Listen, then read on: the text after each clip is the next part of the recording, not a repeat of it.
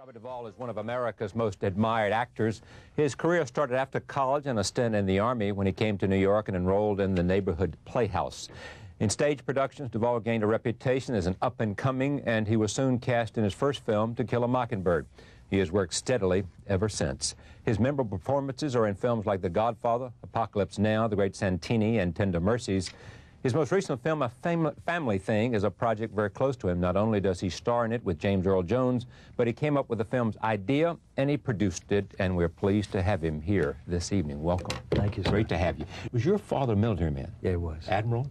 Well, he was a retired rear admiral. He's active rank. He was a captain, yeah. He went to the Naval Academy when he was 16. Yeah. And graduated in 1924. He was off the farm from Northern Virginia. So you lived in a lot of places, I bet. Yeah, we did. We moved around. Yeah. We were pretty transient.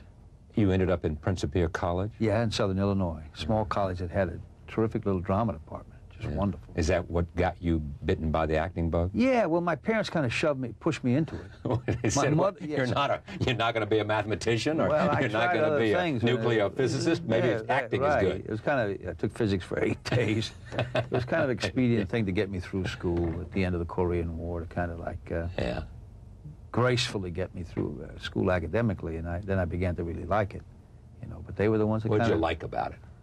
I just kind of liked something that I suddenly could kind of do well, and I started getting a few A's in school. And the first production was The Story of Two Pierrots by Bill Snyder, a wonderful young writer from, he since teaches in southwestern Tennessee. It was a full-length mime play, The Story of Two Pierrots, where I played a Harlequin clown. It was wonderful. And the man who choreographed it and directed it, Frank Parker at Principia College, he had been a dancer with Pavlova. And it was, and then the Pomeranz, who ran the Gateway Summer Theater in Bellport, Long Island, they went to that school. There was just a small group of people, but it was Bobby Morse had gone there, and Ricky Morse. It's wonderful. So it was a wonderful little department. Speaking of the Gateway, which is still there in Bellport, you did A View from the Bridge there. Yeah, first when I first met Ulu Grossbard, and we later did it off Broadway for, you know, on a commercial, in a commercial run. What made you a star? What movie made you a star? I don't know. I think it was a gradual thing, maybe. Yeah.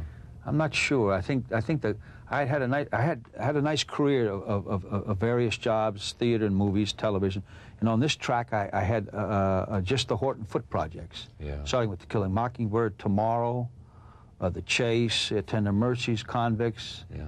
And Horton's a wonderful writer. Had I never had another career, that would have been a wonderful career. But then I had this career, and I think what made it was a catalyst to put us all into what you might call somewhat of stardom was The Godfather. Yeah. That was, although I'd done stuff before, that would kind of propel guys.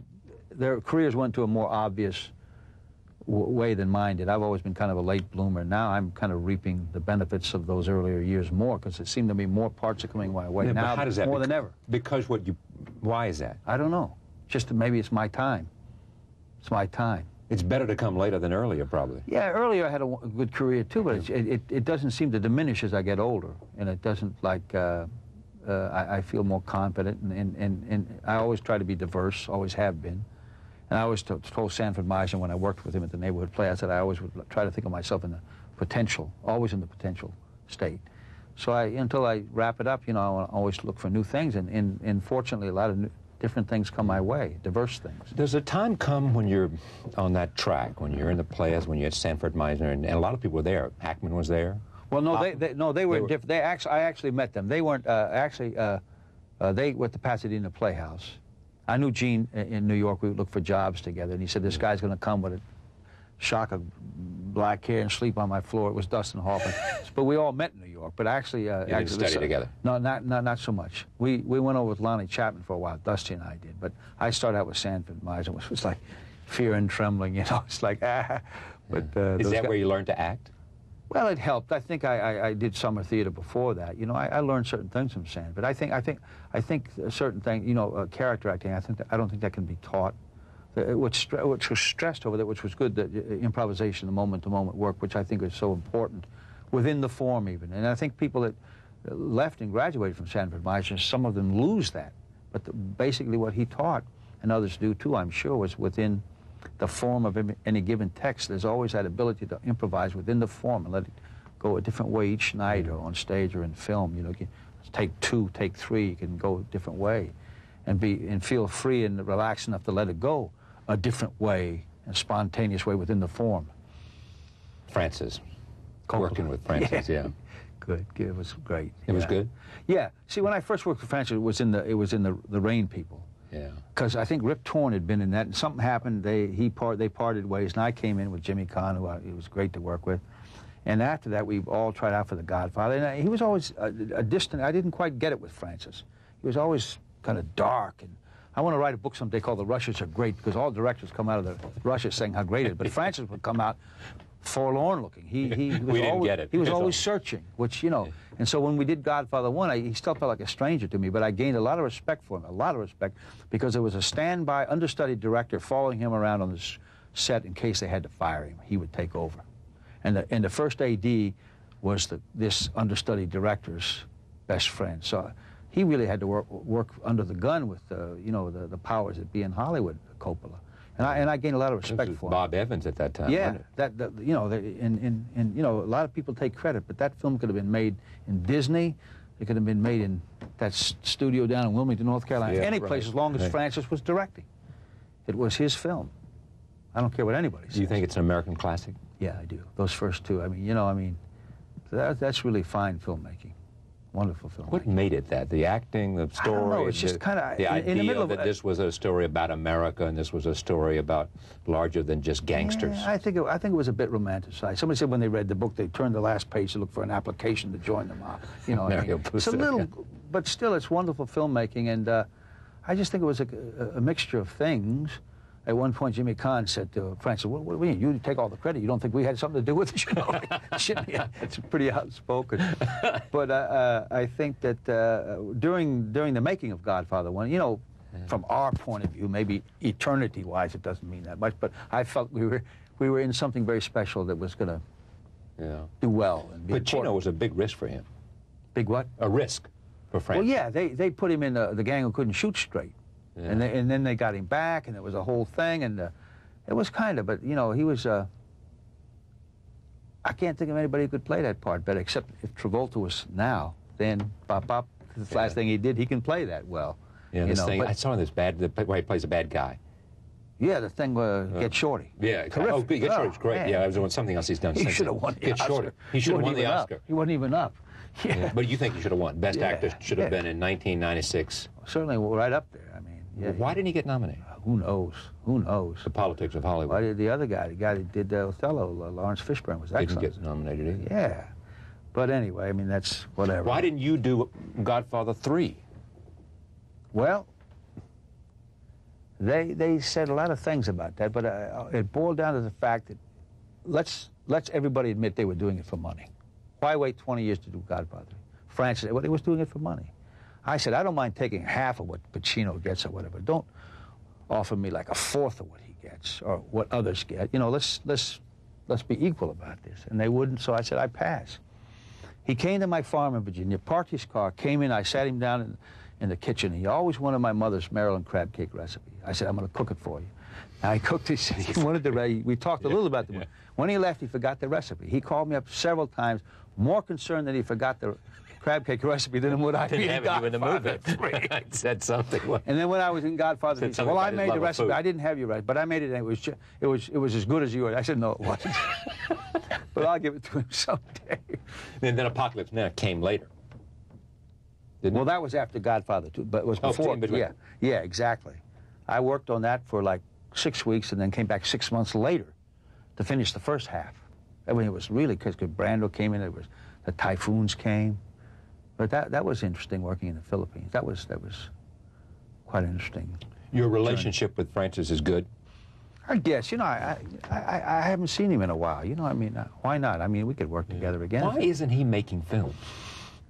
I think he is, isn't he? I don't know. I mean, you don't see him. I happen to like Dracula. Some people maybe didn't. I thought there was some wonderful things in Dracula. I mean, maybe some of his earlier work is better. I don't know. But a guy like that's so talented, look out, because around the corner he's going to come with something someday. Yeah, you bet. He's got it to deliver. Yeah. He just I mean, when you take those two Godfathers, you take Apocalypse Now, and then you take The Conversation with Gene Hackman, where Gene was so great.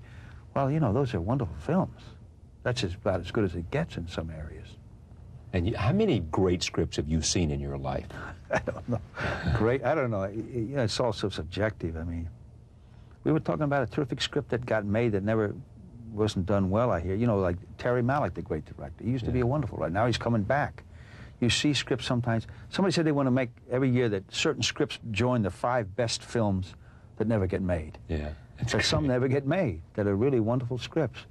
But, you know, I think that there's some really good ones around that you do see in some, you know, I love the work of Horton Foote. Yeah, I do too. Didn't he win a Pulitzer a couple of years ago? Yeah, he did, for his play. He's just one of the best ever, and he's a good friend, and we've had a wonderful working relationship. Yeah, I mean, you pretty much, you are to him what, you know, Jason Robards is to O'Neill, huh?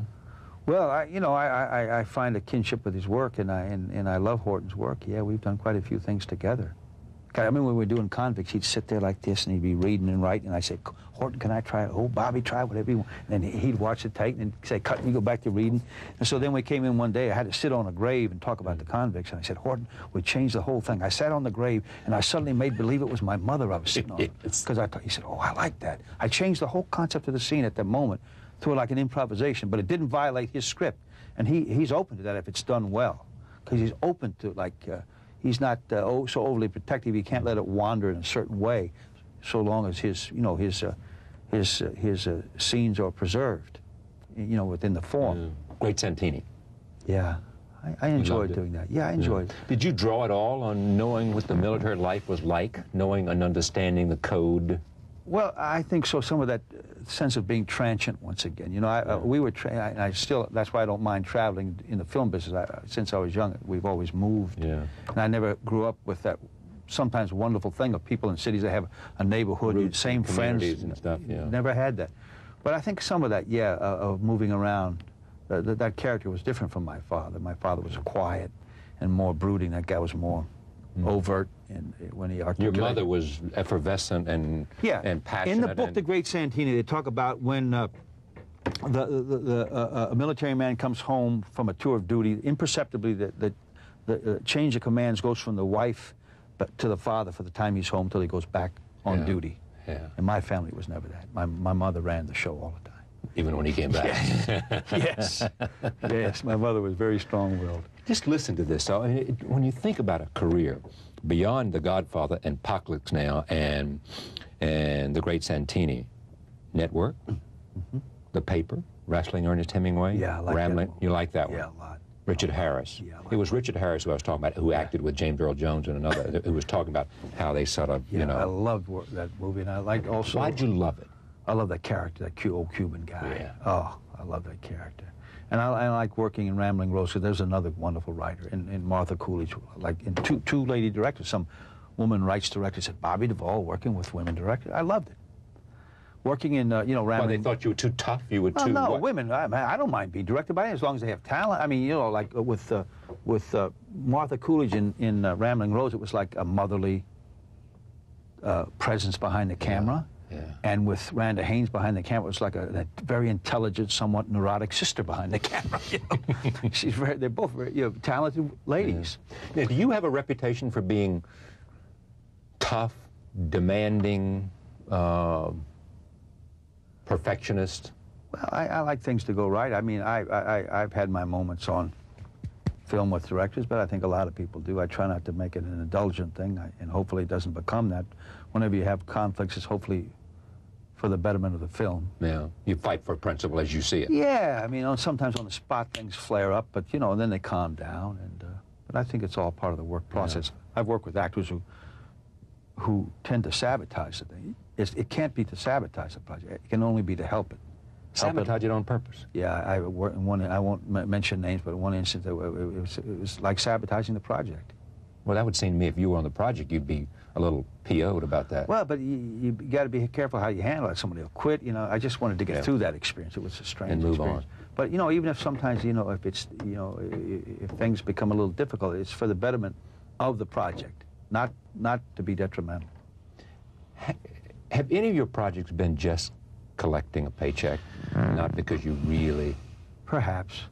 I try to make it not that, but maybe that's some you're more, you know, emotionally involved with than others, you know. I mean, I would have to say my favorite part of all time is Lonesome Dove. I would think so. Yeah. Why? Is it you? Well, you know, when I met Larry McMurtry years ago, he said I should play Colonel Call, and a lot of people said that. They offered me Call. So I said to my agent, look, you have a good working relationship with James Garner. He was going to play Gus. I said, if you call him up, you handle him, and he switches parts, I'll be in this project. Otherwise, I won't.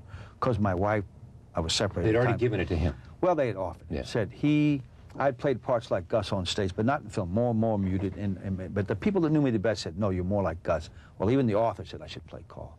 So he said, I'll get on the phone. So he got on the phone. 4 hours later, he called me. He said, James cannot do this part because he can't be on a horse. He has a bad back. I said, well, go after the other part. Otherwise, I don't want to be in the movie because I've done that part before.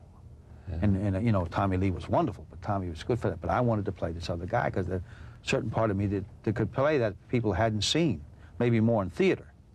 So, you know, somebody says, when is going to be another Lonesome Dove? I said, not for another 100 years. This character is like Shakespeare, I think. Wow. I said, let the English play Hamlet in King Lear. That's wonderful. I'll play Augustus McCrae. I mean, he's like a modern-day knight.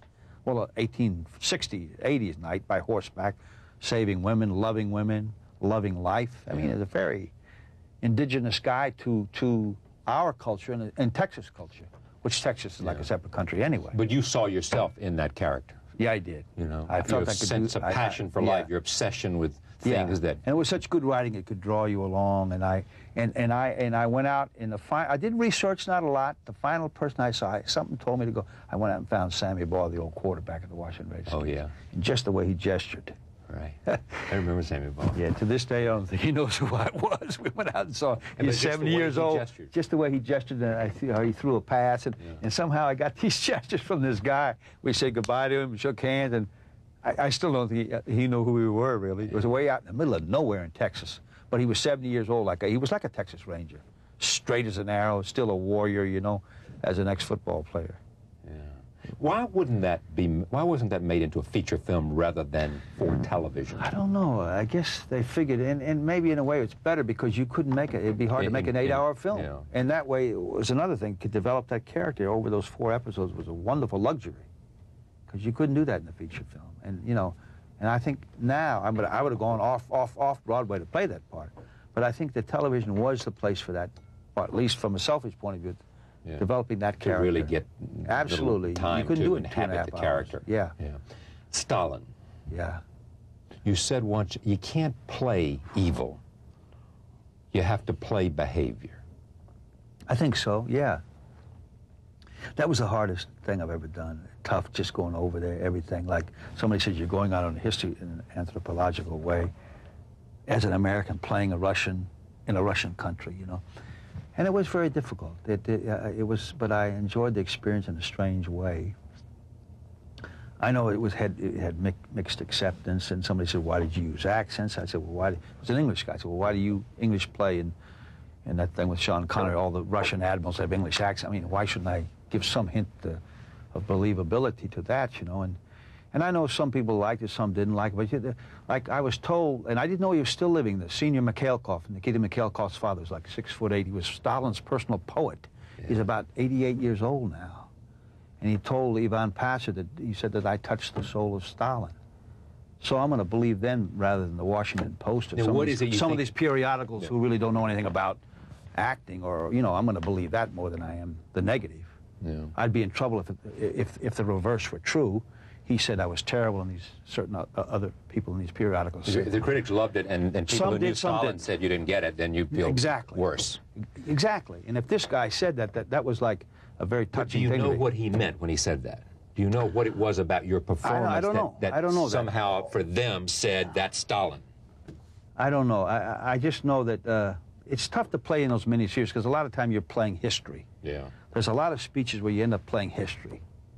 You end up playing just a kind of a verbal thing.